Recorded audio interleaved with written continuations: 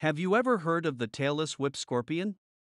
If you're a fan of the Harry Potter movies, you might recognize this in Harry Potter movie. Despite its intimidating appearance, the tailless whip scorpion is harmless to humans. It's found in warm and tropical regions around the world, and it's usually active at night. These arachnids have long, thin legs that they use to feel around and catch their prey, which mainly consists of insects and other small invertebrates. They have two large pedipalps that look like arms, but they use them to grab onto their prey and bring it to their mouth. Tailless whip scorpions are often shy and prefer to hide under rocks or in crevices during the day. They can live for up to 5 years and play an important role in controlling insect populations in their ecosystem.